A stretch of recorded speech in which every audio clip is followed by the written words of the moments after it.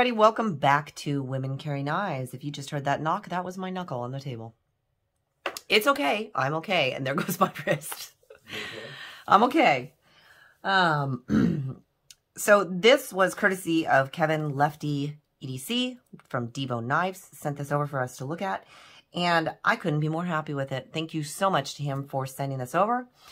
Before we begin, if you guys could hit that like button, I'd really appreciate it. And if you are not a subscriber, I'd love for you to hit that subscribe button because I'd love to have you here all the time. If you do, don't forget to hit that ring. Don't forget to hit that ring. Don't forget to hit that bell so that it'll notify you whenever I do drop a new video. All right, you guys, the Divo Knives Buzz. These were on pre-order for $2.99, but now they are going for $3.19. Still well worth the money. I am absolutely loving this. You know, a lot of the knives we've been getting in lately, I've been in love with. I'm bound to come across one that I don't like, and I'm sorry for whoever that may be, but for this, you guys, you remember the Divo Knife Stout. That was awesome. This, just as awesome. I am absolutely loving it. So, for $3.19, what are you going to get? Well, you are going to get a 20 CV. They call this the Buzzcliff blade. So this is going to be what they call the Buzzcliff shape. And I love it. And it has a beautiful hollow grind on it. Can you see that? If I can catch that. Look at that. Oh, yeah. That is just so well done. Comes down to a nice thin edge. Absolutely beautiful. As the dog chokes right here. You okay there, puppy? For those of you that like to carry it left-handed, of course, you do have a reversible deep carry clip on there, which is nested into the scales, and it is righty-lefty, so you've got your lefty love. Or for those of you that don't understand that, it is ambidextrous. Now, it is not a true deep carry, although it does have a deep carry clip. It is just a tiny bit above the pocket. But you know, my kind of limit is about 1/2 inch. If it sticks up out of the pocket more than 1/2 inch, I don't prefer to have it at all. This is right under 1/4 inch. So that is just perfect. I like the wire clips. I feel that they're very sturdy, yet they slide in and out of the pocket so easily, and that's nice. Now, this is another one that, since this is not ours, but I have carried it, and I've carried it on the waistband, in the back pocket, and the front pocket, and I actually have to say that it is really, for its size, it is actually very comfortable in the front pocket. So I just kind of was shocked. I thought it wasn't going to be. So, and you know, coming from a woman who has pants that their pockets really suck, that's nice. That's really nice. We ladies do like it when we can carry them comfortably. It is a front flipper, or for those of you that like to spidey flick, you do have your nice little thumb, I guess you want to call it your thumb cutout. You can roll it out. You can thumb flick it, or excuse me, you can middle flick it. You could probably thumb flick it if I could get my thumb out of the way.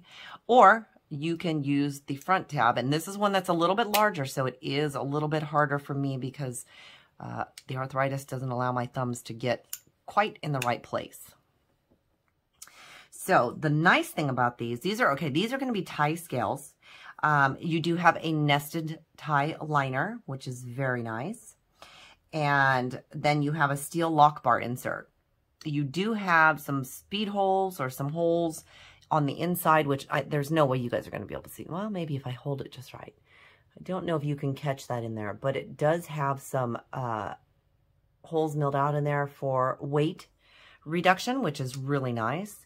Came perfectly centered, absolutely beautiful. Your lockup on this one is going to be about 40%. Well, yeah, we'll call that about 40%. Very, very smooth. Now, this is not a knife that's going to drop shut. Oh, yes, almost. If you get a little bit of shake at the end. Okay, you can actually front finger flick it too. So if you get it just right, you see here. Oh, now I can't do it. There we go. Almost had it. Got that first time.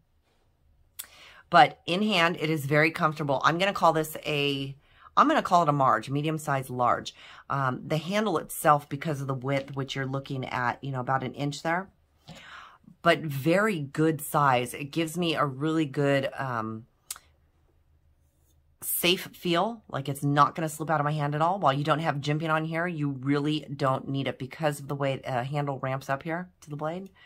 It's just a very good design in that sense. Let's do some size comparisons. So let's start with, a lot of you know the Rat 1 or Rat 2, sorry about that.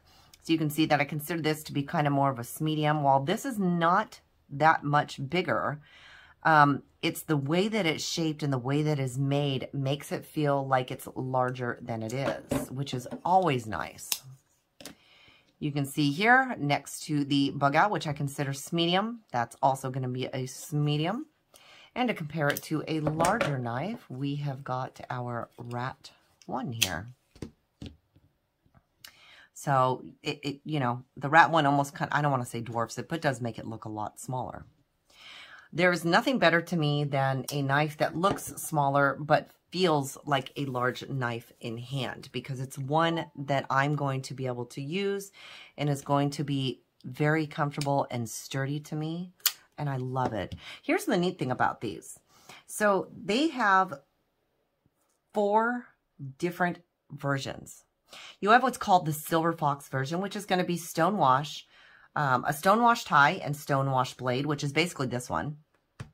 You're going to have the reverse tux version, which is going to be a bead blasted tie with a black washed blade, which that sounds really cool too. I've seen the pictures and it looks really cool. You're also going to have the tux version, which is the black wash tie and satin blade. This would be the tux version. This is the black wash one with the satin. So this is going to be your tux version. And then, so you've got the reverse, or the Silver Fox, the reverse tux, the blackout, and the tux. And then you also have the option to get a zircuti backspacer.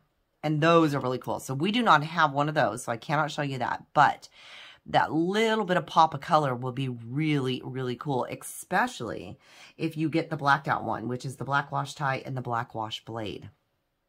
So I think that little pop of color is going to look really, really good on that. I love their little pivot. They got the logo on there, the Divo knives. I think that's very cool.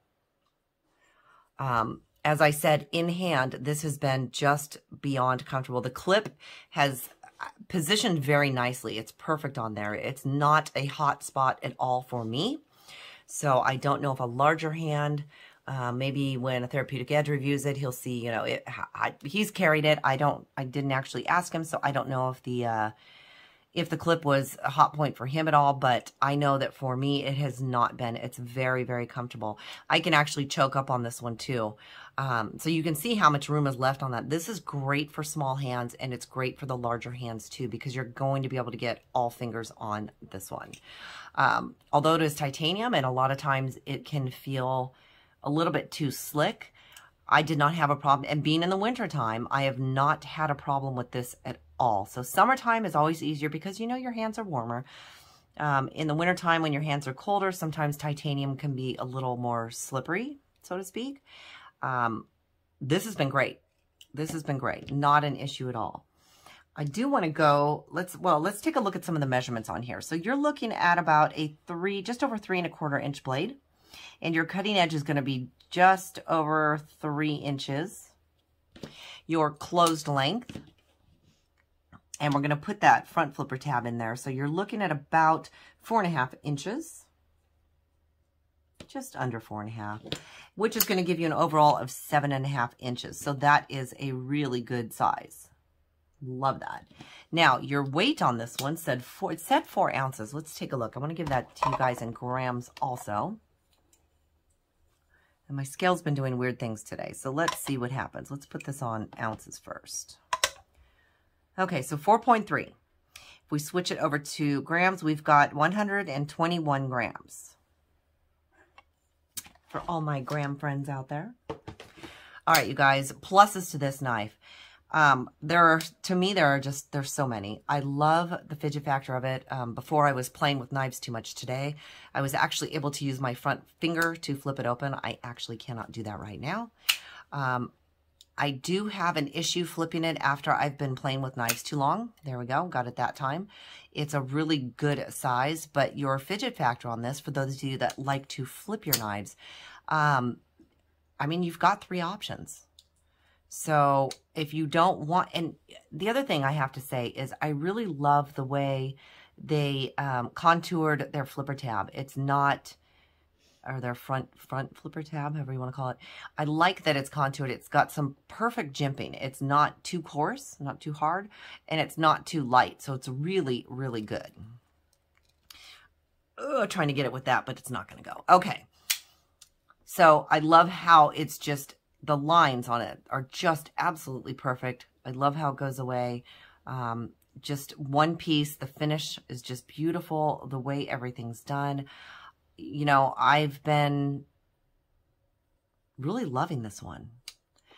So we've known Lefty for a little while, and it's been fun to watch his knives go from concept to reality.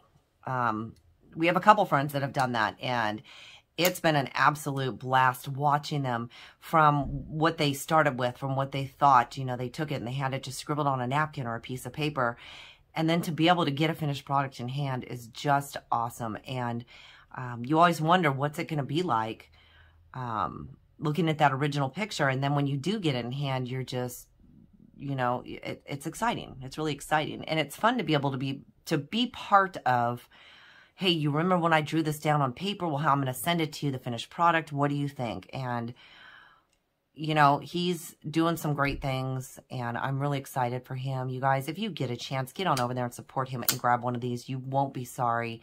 It is wonderful. Absolutely wonderful. This is one that, again, I do not have one. This is not ours. It did come in for review, but one that I would probably get as soon as I can afford one, because it's just, to me, it is just that good. And I know I say that a lot about a lot of knives, but I tend to not review knives that I don't like.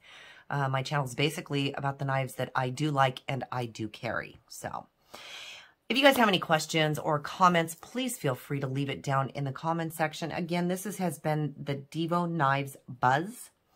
I will leave a link down in the description for you. Thank you so much for joining me. Until next time.